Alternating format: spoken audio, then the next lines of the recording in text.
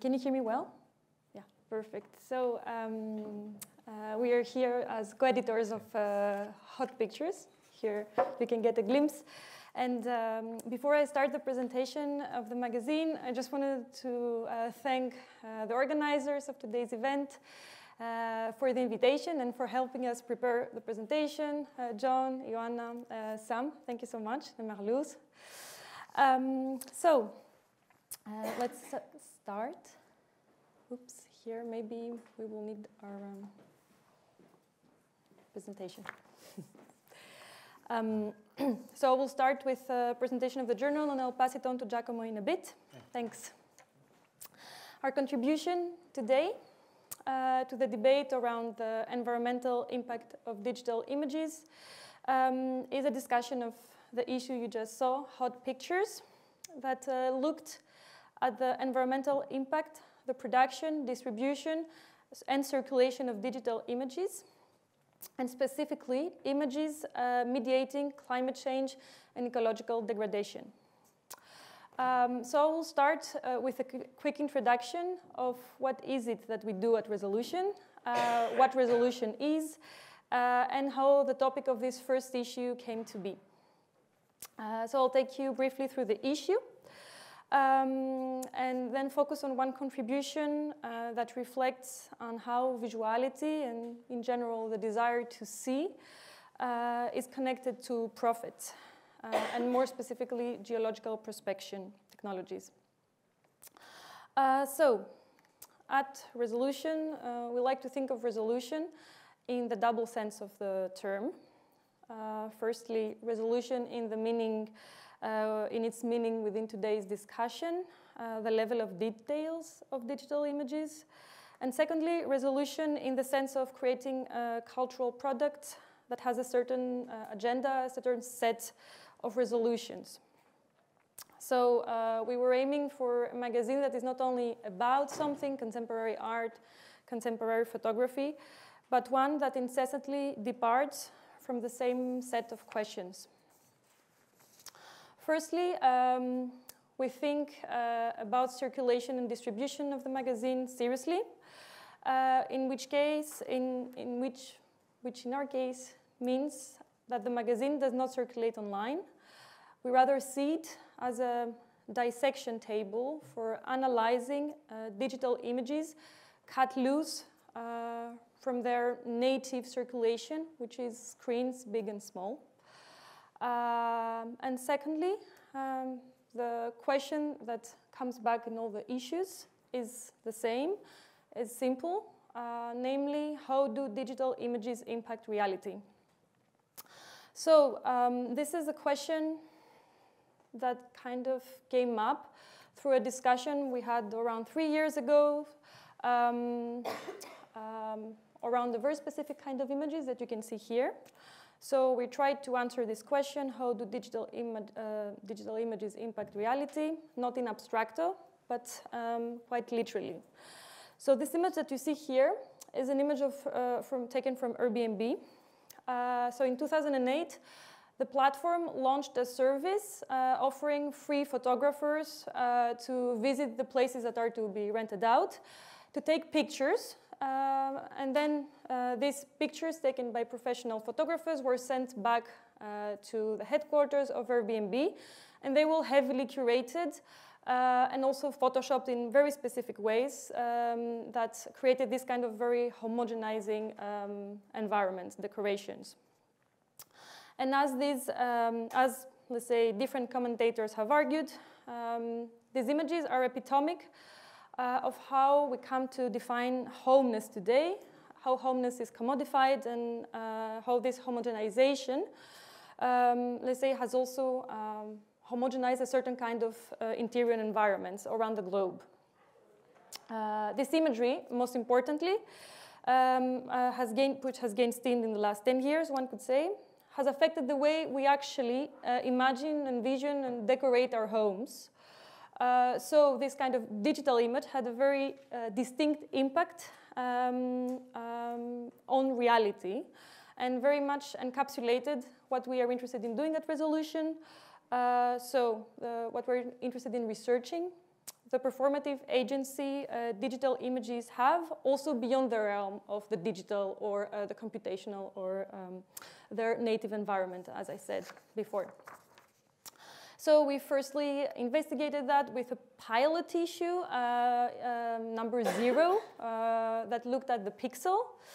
By looking at this building block of the digital image through a technical, ethical, and political point of view, and especially kind of the political potential of pixelized and low-resolution images. For hot pictures, the impetus was quite different. It was twofold and paradoxical. So on the one hand, it seems the most effective way to incite political action and raise awareness about climate crisis is to see images of those places. It seems that we need to see images of ravaged landscapes, views of ecological disasters, to engage with the damages, ecological, political, migratory, financial, of increasing pollution. So the visual rhetoric of climate change, as you can see here, has become, and its problematic nature, as we will be discussing further, has been debated time and again. And I would say that the image has been a loyal companion to the environmental movement, say, since its inception, so also before digital images. On the other hand, however, the production of those same images that are supposed to alert us and raise awareness about a climate on the verge of destruction has adverse environmental effects. Here I'm just giving 2 quite blatant examples of these effects. The carbon footprint, for example, of streaming media is estimated by some to be 1% of global greenhouse emissions. Another example is the film industry in Los Angeles, which is apparently the city's worst environmental offender after oil refining. Another example, and some of you, I guess, engaged with this morning, is what our cell phones, what our smartphones are made of. Anyway, and the figures that you see here that I just mentioned have only grew up since the beginning of the pandemic. So it appears then that it is not only the images of climate disaster that we see that matter very much, but also their production, circulation, reception, and distribution. So the premise for all the commissions of hot pictures was an understanding of the image as an industrial act of production before anything else. So before its circulation and reception as an image that is supposed to awaken environmental feelings. So the question that we ask is, what are we exactly supposed to do if images seem to be our last resort to understand the immensity of the climate crisis? If images are, in fact, one could say, complicit to a certain extent with that same crisis. Rather than providing a prescriptive answer to this admittedly rhetorical question, we can debate it afterwards. The issue of hot pictures proposes that in the how we get to see images of climate disaster matters very much. What kind of media and online platforms are put to work to aid us see the climate, and by extension, the climate disaster. And in attempting to answer that question, an additional comes up. What is the aftermath of the climate crisis, image viewing, and their attendant circulation? What kind of material labor relations precede that aftermath? So what happens before images become images and also after images become images? And here, this is a riff on a text that might have been discussed already, Jussi Parikka's Geology of Media, where he says this idea of before media become media. So we kind of like ask that question of the before and the after of the image specifically. In short, the visual media through which we get to see climate change can no longer be dismissed. So this question, we researched it through various contributions. We had both artist contributions and more scholarly contributions. We had an essay around the tight rapport between the film industry and the oil industry. We had what we call debates in the journal, and Giacomo will speak more about that, where we kind of put into friction a contemporary author with a historical text. We had a dialogue between art historian Caroline Jones and contemporary artist Matthew Wilson about the energetic roots of any act of image production, and also an artist contribution that I will be discussing right now by that artist Femke Gerdegrave, that produced a visual essay about something that I will say for a bit now, that looks at the tight connection between visuality and profit, and especially in the case of the mining industry. So some of you might be familiar with what is a digital twin. It is a model that integrates the physical and digital worlds for the sake of intelligent manufacturing, as the industry calls it. I would say it comes close to a simulation, but maybe the difference is a matter of scale. While a simulation typically studies one particular process, a digital twin can itself run any number of useful simulations in order to study multiple processes. Unexpectedly, those are energy-heavy operations, and maybe it would be an interesting exercise to trace the ecological footprint of digital twins. So it is applied within many domains: healthcare, power generation infrastructures, and urban planning. And right now, an industry that has not yet, is kind of lagging behind in the utilization of digital twins, is the mining industry, and this is what Femke's contribution looks at. So she created this work entitled When the Dust Settles, which invites us to walk into a virtual mine. So she walked around a digital twin of a mine that does not yet exist in the world. So usually digital twins are actually modeled on a real object. In the geological sector, however, they're increasingly used for mines that are not yet existent. So using the kind of data that have, let's say, covered where the ores are, let's say. So in this virtual environment, the mine consists of data points, pixels, polygons, gigabytes, polluted ecosystems, colorful, sleek renderings. All digital elements that foreshadow forms of material violence. Dust, toxic fumes, polluted ecosystems, particles entering human lungs, endangered species, depleted landscapes.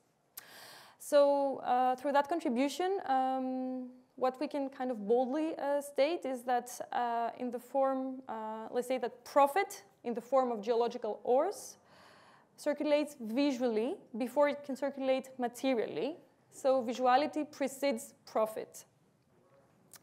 What the increasing, let's say, utilization of digital twins within the geological sector also tells us is that mining and geological prospection start polluting before they actually exist in the world, before they're actually implemented. As we know, in the last years, important work has been done from the field of media studies, mostly about the tight rapport between media and their material components, and especially the long-standing relation between photography and extraction. And what we found staggering at resolution about the case of the digital twin of the mine is this idea that at this stage, we seem to have reached a threshold where images are in fact becoming a necessity prior to the act of extraction itself, which would amplify or exemplify this kind of tight connection between images and geological strata. And now we'll pass it on to Giacomo, who will pick up on the idea of extraction, perhaps from a more historical point of view. I will try. Thank you very much, Kyveli. Thank you everyone who is here today. Sorry for my strong Italian accent. If you don't understand something, please interrupt me.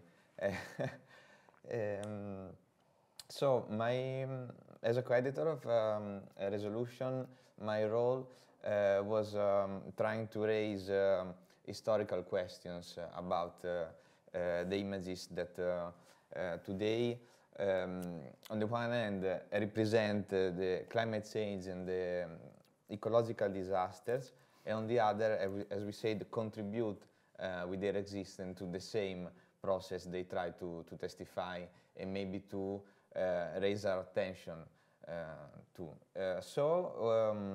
Reflecting my invitation for today, for me was a very, very good occasion to think again about what I've learned researching this topic, because I have to say, after many months developing questions and trying to find answers to these questions, my own gaze towards the images that surround us changed.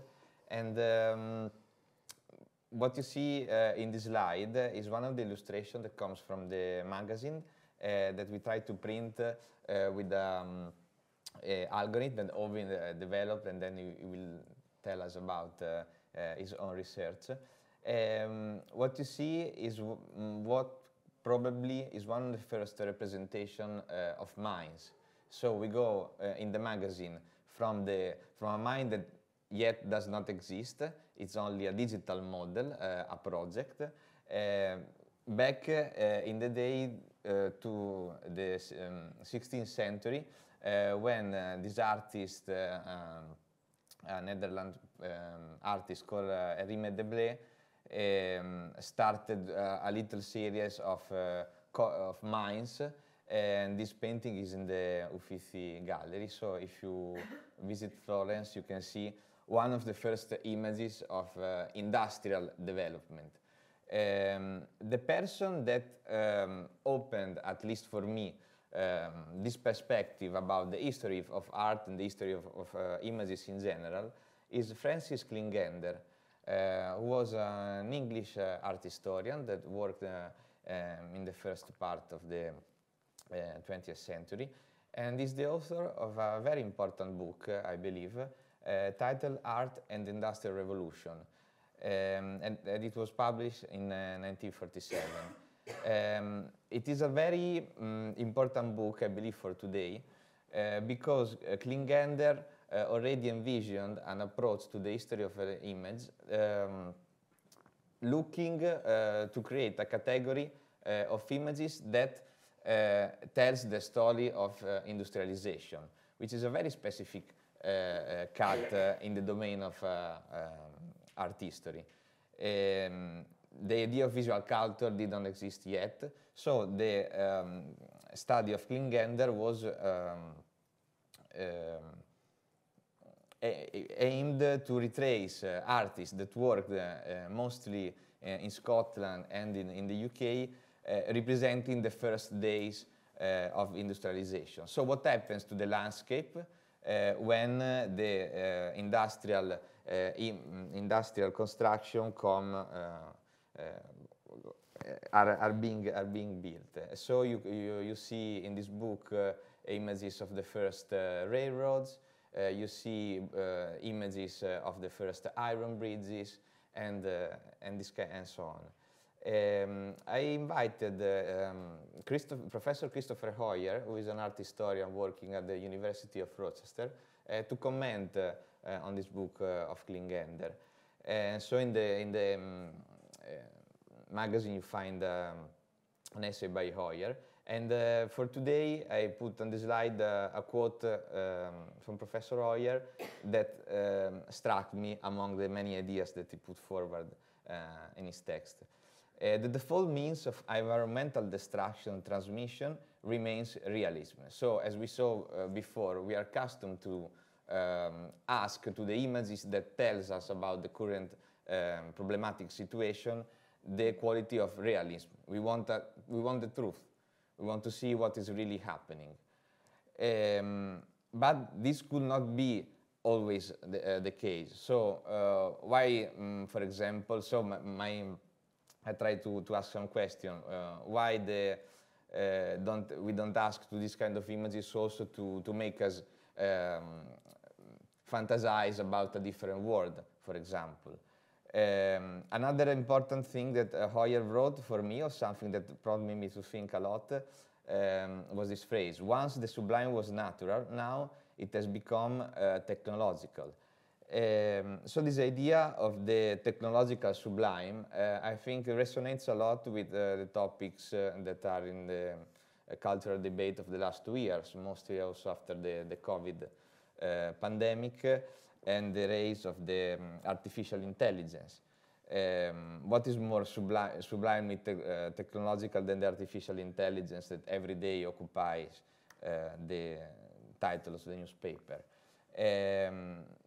We can think, so, via Klingender and Hoyer, to a long history of visuality, in which the human beings were confronted firstly with a landscape deprived of the presence of human construction, a landscape that slowly becomes populated by a technology that accelerates its presence, and the perspective of Klingender let us also see with new eyes artworks that we are accustomed to, that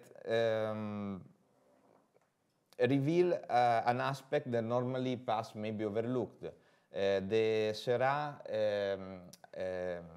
island of La Grande Jatte is in every art history book, but a few times you see it accompanied with its the opposite panel that is a little bit smaller.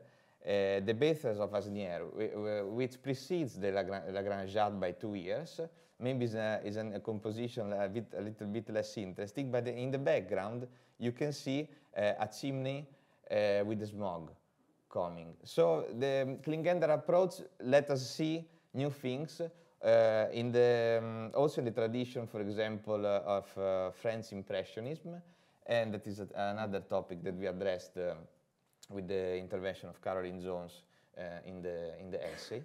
And for me this was very important, because I always talked about the Impressionists as these guys going around in the landscape looking for the beautiful paysage, but then in this very paysage you find testimony of what now concerns us the most. And I wanted also to add to this slide a panel from a manga artist called Tsutomu Nihei, maybe.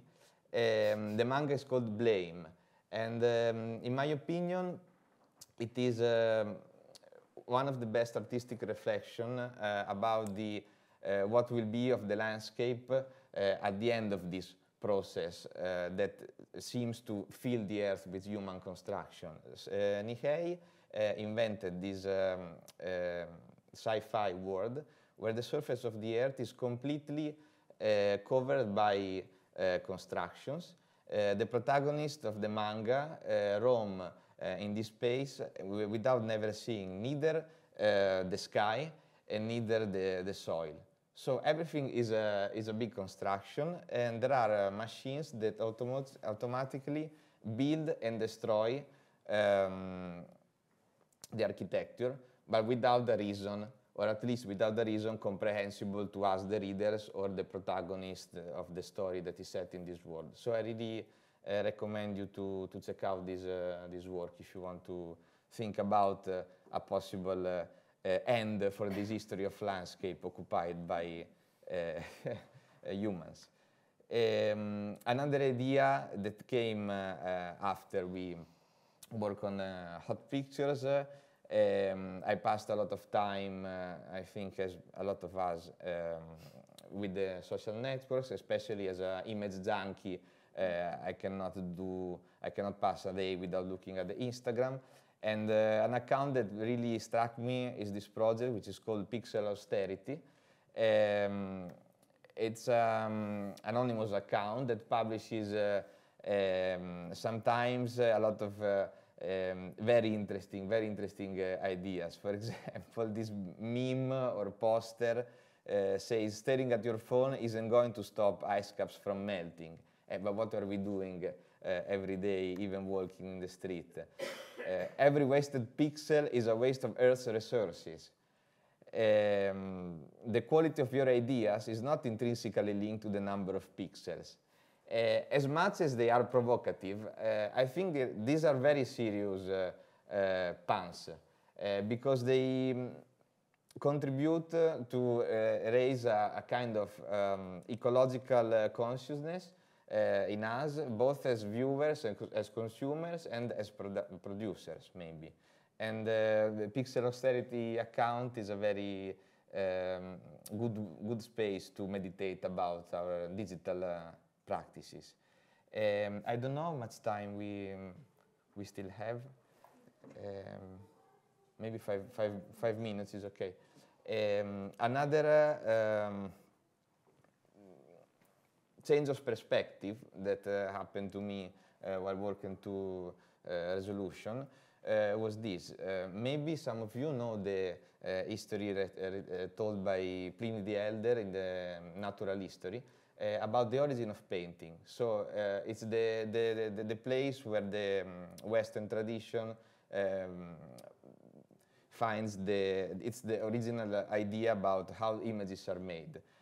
What Pliny says in the book 35, he discusses the arts, the materials of the arts, and the first paintings and sculptures. He tells this story. The idea is that the people started painting, retracing shadows projected on a wall. Apparently, Butades, a potter from Sicyon, was the first who invented, in Corinth, the art of modeling portraits in the earth, which is used in his trade. So the image, again, precedes the 3D modeling. It was through his daughter that he made the discovery, who, being deeply in love with a young man about to depart on a long journey, traced the profile of his face as thrown upon the wall by the light of a lamp. Upon seeing this, her father filled in the outline by compressing clay upon the surface, and so made a face in relief, which he then hardened by fire along with other articles of pottery. So this is a super famous story that was thought for centuries, but I think maybe only today our attention is drawn by the passage that they put in bold, by the light of the lamp. So how this lamp was made? Which is the energy resource that lights this lamp? And these kind of questions are possible maybe only today. So even this perspective that we open with hot pictures, and in general the perspective opened by environmental humanities, is able also to reinterpret or to ask new questions to the tradition we are part of. And just to close very briefly, I mentioned before this idea of the presence of the AI, which of course is more than important for everything that relates to the image. As for my research, I'm attracted to the algorithms that you probably all know, the generative algorithms that let us create images starting from text inputs. Images that for the moment we continue to see in small format on the screens of the telephones. Images that require a lot of computational data to be created, shared, and reproduced. And from our approach, a question towards the developers of the AI and the industry will be what will happen when these images that now are generated in a very, very low resolution, because the models work on images who are 512 pixel squares. But of course, we all know the dimension of the first daguerreotype. We know the dimension of the positive, and we know that now we can take the pictures of the universe with the Hubble telescope. So what will happen in 50 years? And everything appears to be directed towards the expansion of the resolution of this kind of images. That, of course, entails a bigger consumption of energy and resources for the creation and the circulation.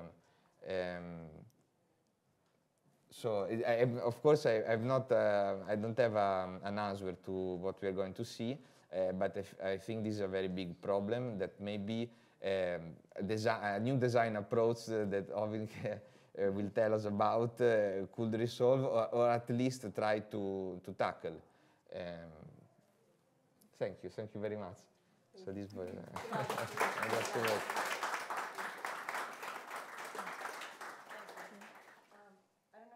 Me? Hello, hi. So I think we have time for 2 questions at least. So if you want to ask anything, Kyveli and Giacomo, thank you so much for this presentation. There is a mic area. I can start by. Oh, perfect. Hi, thank you so much for the talk. It was really, really interesting. I was just looking through the magazine that circulated, and I saw that almost all of the pictures were kind of compressed in a very particular style, and I was just wondering how that was achieved, and obviously what was the thinking behind that. Thank you. The next speaker is the author of the color assimilation grid. So yeah, maybe we're not going to reveal a lot, but it's something that kind of reduces the color. By reducing the colors of the image, also reduces the size of the image. And I guess perhaps what we did at Resolution is also that this is a tool that is created for digital images, but we use it in print. Right, so thank you. I'll look forward to hearing about it. Anyone else? Thoughts, questions? There? I can see a hand almost raising. Okay. Which sort of images have the biggest environmental impact, sort of in general? What do you say? I don't know. I think also is there is an epistemological problem when we speak about the impact of digital images and the circulation, because on the one hand, the people who are interested in find out about what is the amount of energy used, of the consumption of these images, they don't have access to the data, because of course the data are owned and produced by the corporations that we all know manage the circulation and the production of the images. So it's very difficult. I was trying to look into this topic, but I learned that we have some figures, but also the figures change every day. Every new technology puts another question or another possibility of consumption. And even when we see data, it seems like either the data comes from the corporation, so we can expect that they want to tell us their story, or the data is collected from a public researcher that does not have, of course, access to all the information that would be needed to assess the overall panorama. If you look at the documents released by the COP27 in the last Sharm el-Sheikh, you can read the documents, and what the big players that are there that are trying to say is that we already are going to surpass the limits that we were dreaming to not surpass, and they are already producing managerial concepts, trying to say, now we will have to be resilient, we have to change how we live, but of course we are not going to change how we consume. We are going to change how we live. So for them is already, we are already in this scenario. And they are public, these documents, so I suggest you to read them. There is a website with the results, and you can find more from there. Perhaps to add a bit on that, it's also, I guess, what's interesting to think in this question, so what kind of images have the biggest environmental impact, is like what kind of calculations do we do? So, for example, the example that we gave of the digital twin, I mean, this image wouldn't even be considered an image in the first place, because if we would think about the environmental impact of the mining industry, we wouldn't include that image, you know? So it's not only what kind of, I guess, not only what kind of data we have access to, but what kind of stages of the production of the image we include in the measurement of the impact of environmental images. And secondly, I also, while preparing that presentation, this is also quite a good question, because both Giacomo and I are unable to answer it, but I also believe that maybe Marluz will have some insight into that. That for me, the most accurate study of the impact of let's say, streaming images of the film industry was from 2006, to my knowledge. And online, maybe I didn't use the right keywords, but online, this sustainability in the motion picture industry, online I couldn't find anything more recent, which is, quite telling in itself, perhaps. Thanks. Comment there perhaps is that satellite images allow us to know the damage that we do to the environment and planet as well. So they have a big impact.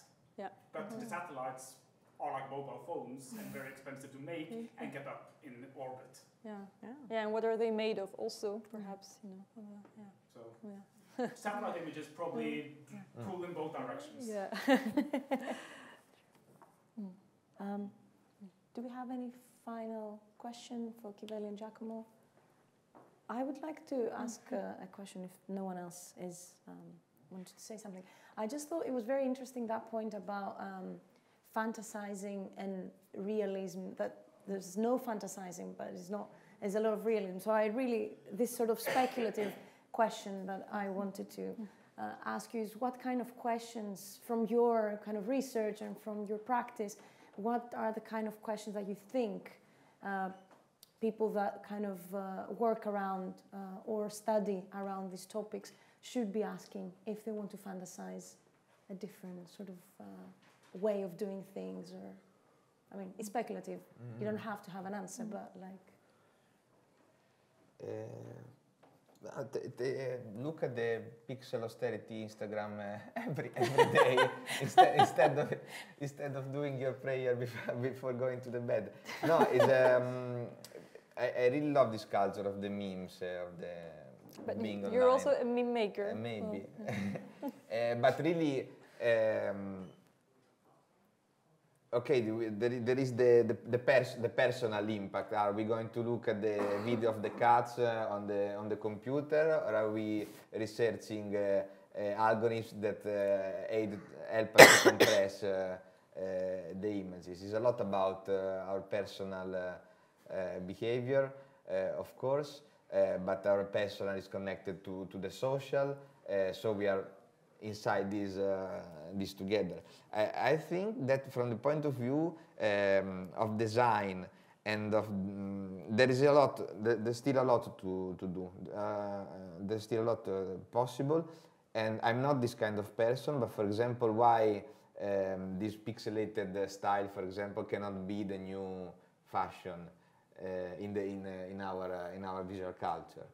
Maybe in 30, 40 years this will be the case for the young teens that are part of the Friday for Futures movement. Maybe they can raise these concerns toward the images and they consume.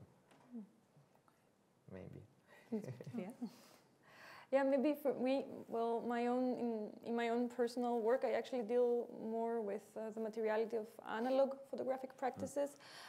So something that really strikes me is that the moment we start documenting landscapes that are impacted by industrial activities is also, of course, the moment that photography is born.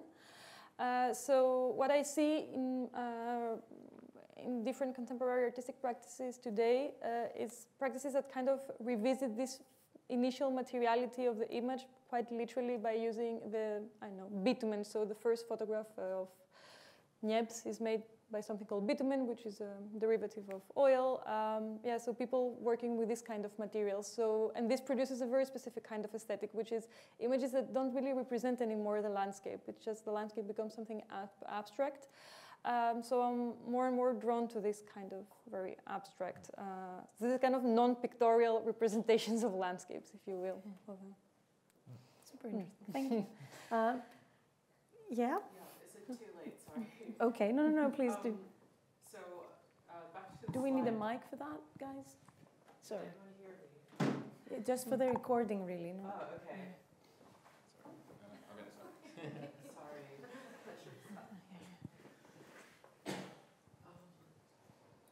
So going back to the slide about the motion picture industry, how much would you say you would attribute that also to the CGI industry, which plays a very large role in the motion picture industry right now? I think it's a very, very good question. Because on the one hand, of course, the CGI let us imagine more, but also reduce the cost of production of a movie. Instead of blowing up a car and destroying a building, if I can do on the PC, of course I can tell a story with this kind of elements without making a big mess. What I see not maybe in the close future, but in a future of 10, 15 years, is the idea of having the ability to create static and moving images through the AI and through the CGI made by the AI, accessible to each of one of us, not only to the expert, will have a massive impact on the energy consumption related to digital images, because who's going to stop each one of us to make our own Spider-Man movie, even just for the fun, where you have the ability for free or for a very low cost on your PC, on your telephone, to play also with this kind of tools. I'm trying to track down what happens in the context of generative AI, and every two days there is a new paper that advances the technology in a way that jaw-dropping. Every day I'm like, because it really changes how you envision the future and of creativity of the arts. And it's like when the Kodak camera came in the 1888, I think. Everybody suddenly was a photographer. In a few years, everybody will be a CGI artist with this kind of technology, I think. I guess the reason I bring this up is that if you look at the statistics, a lot of the Pixar movies are actually some of the most expensive movies ever made. And since then and a lot of it comes from the fact that it's incredibly resource intensive to render a single frame of those those films. So I would be curious to see what the environmental impacts of doing CGI for like big budget blockbuster films is. I could comment a bit on the cost of the Pixar movies, because the first kind of like Toy Story movie took long time per frame to render. But not many years after that, you could actually render the first Toy Story movie in real time on a graphics card, on a GPU, on a PC. So instead of having like a huge server room full of computers doing the work and distributing and rendering one frame each and taking maybe a half an hour to create a frame, you could take the description that they originally used and just play the movie from the description. So things are changing there as well. So it's very hard to tell like where our technological process will take us. I think maybe this is a good bridge to welcome you on stage and you present to us your work. Thank you so much. Thank you. Thank you.